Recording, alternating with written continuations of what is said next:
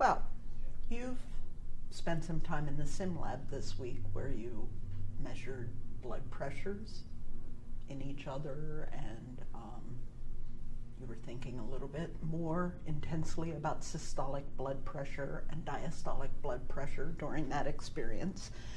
You know, blood pressures do vary throughout the day in humans, but we do have a standard that we consider as being the normal cutoff for normal blood pressures in adults that are resting.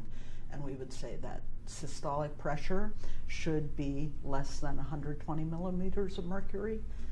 Diastolic pressure should be less than 80 millimeters of mercury, right? Okay. And, you know, if we think about blood pressure in general, we would say, wow, is it possible for somebody's blood pressure to fall too low? And the answer is yes, it is possible. A sustained, slightly low blood pressure could end up being not a problem at all. And we would consider low blood pressure to only be a problem when it actually interferes with the ability to carry blood to tissues, right? If we, for example, could not get blood adequately to the brain, that would be a bad thing. We would pass out, and we would hope that cardiovascular regulation would prevent us from experiencing a drop in blood pressure that would cause our brain not to get an adequate blood flow. So the whole point of regulating blood pressure is to keep our systemic blood pressure in a range that allows tissues to be perfused, but also in a range that ensures that the cardiovascular system can continue to work normally for a very long time. So if we experience chronic hypertension, there are a couple of reasons that that can be a problem for the cardiovascular system and the body as a whole. Can you think of what they might be? Why would it be a problem to have chronic, continuous hypertension stuff? Maybe it can damage your vessels. It can damage the blood vessels. That's absolutely correct.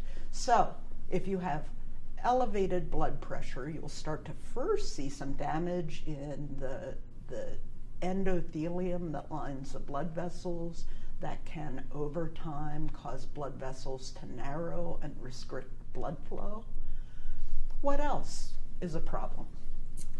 There can be a problem with the heart because it's working harder to pump the blood. Exactly. Strain on the heart can be a major problem. When the heart has to pump more forcefully with every beat to eject blood because of chronic hypertension, the heart will begin to undergo structural changes. Its wall will get thicker, and we actually will start to see the heart go into this long progression that we call heart failure. Yes? I wonder if I can share a nursing fact. Absolutely, yeah. And that's that many patients don't feel the symptoms of hypertension for the first 10 or 20 years. So if you have high blood pressure, you might not feel like anything's wrong, but your body's experiencing this slow damage to your vessels and organs. And that's why it's important that we measure blood pressure all the time in patients. It's really true. I mean, and if you are just your normal everyday person walking around enjoying life, you should have your blood pressure checked at least annually, just to ensure that you're staying in that normal healthy range blood pressure wise. Cool. So how does the body regulate blood pressure? Remember that we're thinking about, when we talk about systemic blood pressure, what we're thinking about is that we want to keep mean arterial pressure regulated at a level that will allow the tissues to receive the blood flow that they need, but that will not be so high that the blood vessels and the heart are damaged. So what is going to influence mean arterial pressure? Andre? Is cardiac output one of the factors? Absolutely. How might that be important? Well, if you have more blood being pumped by the heart, then there would be more pressure in the vessels. Right, because the more blood you pump into the vessels, the more force is being exerted against the walls. Absolutely right. So you've already studied the heart and you have some idea about how we regulate cardiac output. And what we know is that if cardiac output goes up and nothing else changes, mean arterial pressure will go up, right? Is there anything else that would influence mean arterial pressure? Resistance.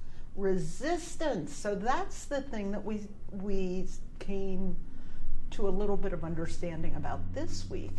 What's resistance going to do to mean arterial pressure? It could increase it because the more resistance on the vessels and the blood has to flow through that, it can increase your pressure. Exactly. So the greater the resistance, if we increase the vascular resistance, then that, and nothing else changes, then mean arterial pressure will go up dramatically, right? And which vessels are the ones that create the most vascular resistance? So the arterioles? Exactly, the arterioles. Yes, okay. So we actually, in a region of the brain called the brain stem, we have centers that help to integrate cardiovascular function, help us maintain a normal cardiac output, and help us regulate systemic blood pressure. So we think of those as the cardiovascular regulatory centers. And in terms of regulating blood pressure, those centers receive input from sensory receptors that are called baroreceptors. Baroreceptors are just receptors that are present in the walls of the blood vessels, and they detect how much the blood vessels are stretching.